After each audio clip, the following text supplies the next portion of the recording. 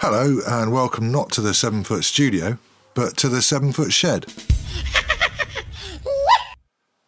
The tools have arrived and brought with them the day for my first ever foray into the mystic arts of fret levelling. This is probably going to be quite a long day for me, and you don't need to come along for all the tedious bits, so I'm going to skip a lot of them. Things like taking the strings off. No doubt seamless.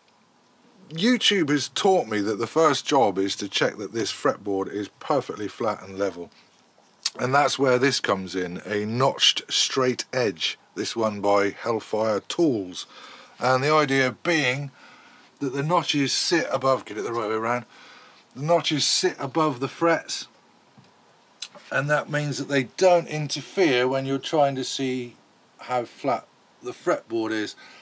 And already this one's acting like a giant fret rocker, and I can see that there's a fair sized back bow, so I do need to do a little bit of adjusting of the truss rod. I've done a little bit of fettling on the truss rod, and hopefully you can see that the notch straight edge is now sitting perfectly flat all the way along the fretboard, and so that should mean that the fretboard is flat and ready to go. I'm satisfied that the fretboard is now flat and level, so it's time to put away the notch straight edge in this rather unnecessary case that Hellfire give you. But hey, you know, let's not knock it. It's done its job, and hopefully it'll do it a lot more as well. The fret rocker is suggesting that there are problems right the way up the neck, particularly up at this end. But these are only just a guide really, and we're now going to go on to find out exactly how bad it is and see if we can fix it. The next step is to put a thin line of black marker pen on the top of each fret, which will serve as a guide when it comes to sanding as to where the high and low spots are and where you may need to sand a bit more. Now, I've seen this done on YouTube videos many times. This is the first time I've done it.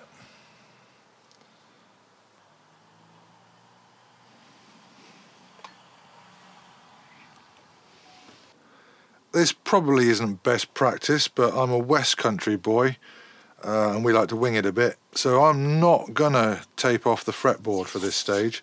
What I am gonna do though is tape off the nut, because I don't really want to be smashing into it and knocking it off.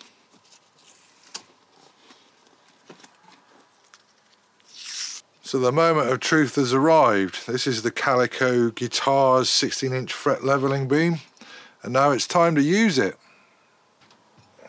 I really don't think there's a shallow end with this. I think you've just got to jump in and see how it goes. So they always say to start off half on, half off, so let's try that. And just keep going, they say, don't stop.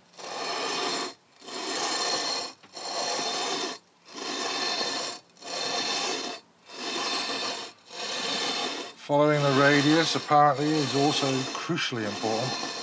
We'll go back and see how we are.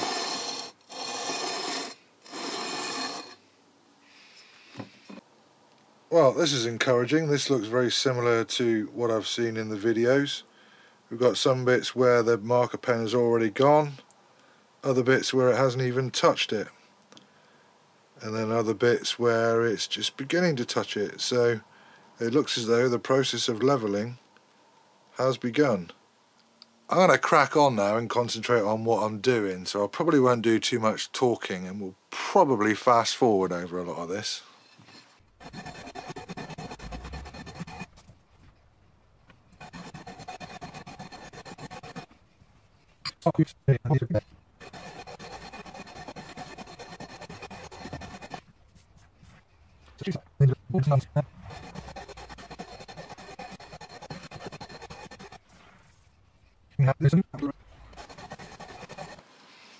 Annoyingly, the camera decided to drop out, so I missed a lot of that, but I'm nearly there now. Just got this fret and this fret holding on as little low spots, so let's get on.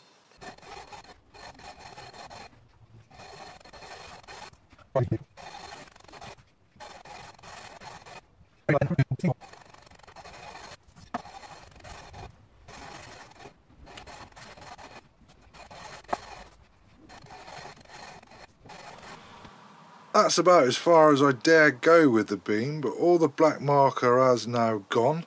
Fret 7 was a complete pain. That was so low. Felt like I took off loads, but I don't imagine it was much at all. But anyway, it looks as though we now have levelled frets, and they're all ready for crowning. Moving on then, and getting ready to do the crowning, I am actually now going to tape off the fretboard.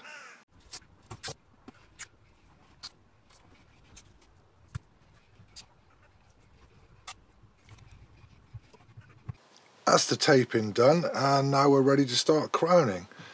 Similar to with the levelling, the first job is to do a line of black pen along the top of the now flat frets. And now it's time to get out the calico 3-cornered foil and start re-crowning these frets.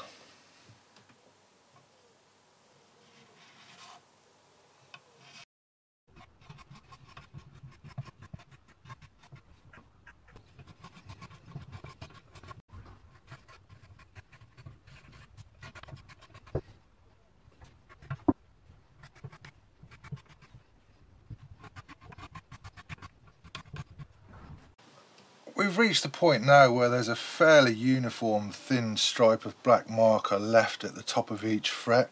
It's fairly even on the frets and fairly consistent across the frets. So if my internet research is right, that means we're pretty much done. I don't think I dare go any further. I think we should now move on to polishing. The crowning does appear to have slightly sharpened the end of the frets. So whilst we're here, we get out this flat file and just round them over as well.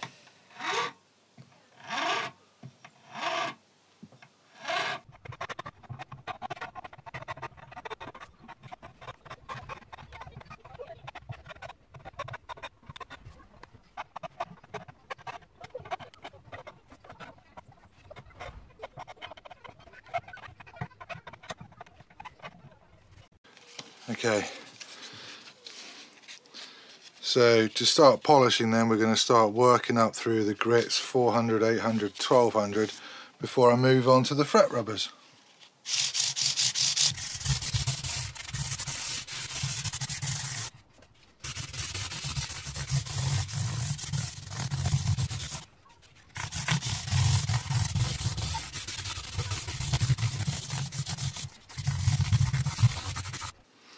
Now it's time for the fret rubbers. As I've done all this work with the wet and dry, I shouldn't need the coarse one, and that's no bad thing because I've lost it somewhere in the shed.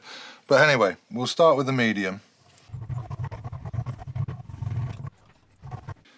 and finish up with the fine.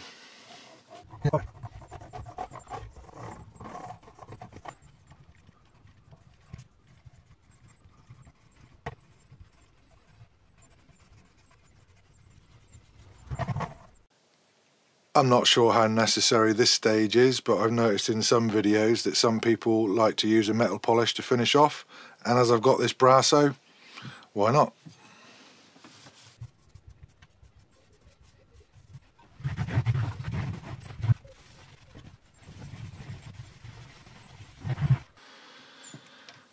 Okay, that's looking pretty good to me. I think it's time to unmask.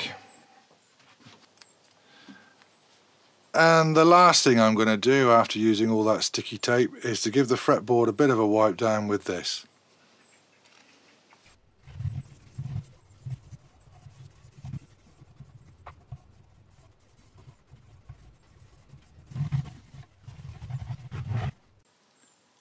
Obviously, until the guitar has been restrung and reset up, it's too early to tell whether any of this has been a success or not. But I will say this, they do look good. So what I'll do now then is I'll restring the guitar, give it a basic setup, and I'll come back and we'll see whether there's been any improvement from all of this work. It's a new day, and since the last shots I've restrung the guitar and given it another basic setup. This time I've used the Fender specs as a starting point and tweaked it from there to try and get it to be a sort of a good feeling, a good playing and a good sounding guitar. And I think I'm pretty close.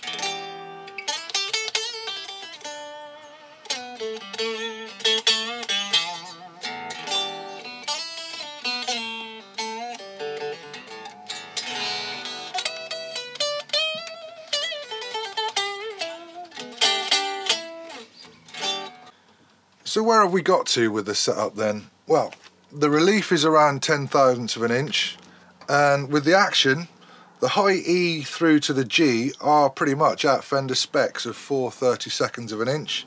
But then from the D down through to the E, I've raised it up progressively to be around 5/32 on the low E. The reason for that was it was just a little bit flabby, still a little bit buzzy down there, and doing that has tightened it all up without really affecting the playability of the guitar. Just made it better, really. So what are my thoughts on fret leveling after my first experience trying it for real? Well, it's a scary thing, isn't it? I think we're all a bit scared of it. That's why I haven't done it for sure. But it's certainly doable. I mean, I didn't find it hard. It's something you have to pay attention to, and you have to follow it through the steps, but I wouldn't say it was hard, and I think I've ended up with quite good results. These tools performed perfectly. They've got a very simple job to do, but they did it well, so top marks to Calico and top marks to Hellfire. Fret crowning, well, again, this was really my first experience of doing it properly, certainly across a whole fretboard. And yeah, it was eminently doable for a novice. You've just got to pay attention to the instructions that are available on YouTube and elsewhere and follow through the process methodically. Stay in the moment, get it done. And yeah, I'm learning that these things aren't quite the dark science that we all thought they were. And certainly at this level, it's doable for any home enthusiast, really. Having now set it up twice, I still can't really fault this bridge by Wilkinson. I mean, 20 quid, what is there to lose? These compensated saddles are great. There's always a compromise with old school style bridges, but this compensation means that this guitar is actually pretty well in tune with itself. It's not perfect, but it's pretty bloody close, and I've certainly had a lot worse. I do have one little gripe about the tuners, and that's that the gearing on this last one here is a little bit sloppy, so you can turn it about a quarter of a turn without it affecting the tuning at all, which is not the end of the world, but you know, it's just a bit crap. But these are 30 quid tuners, and in all other regards they're excellent. If you've watched this series from the start, and why wouldn't you have, you'll remember that I was wondering just how much of this guitar's problems were down to the bridge and just how much was down to the fretboard being a bit like Bodmin Moor. Well, it seems as though it was 50-50. 6 of one, half a dozen of the other. They were both equally to blame. Changing the bridge and levelling the fretboard has transformed this guitar. It's not perfect, but it is already a lot better. And going forward, I think there's going to be more in this Novice series, because once I've got used to it, I think it may be time to look into the electrics, see what we can improve down here as well. Anyway, thanks for watching. I hope you enjoyed it.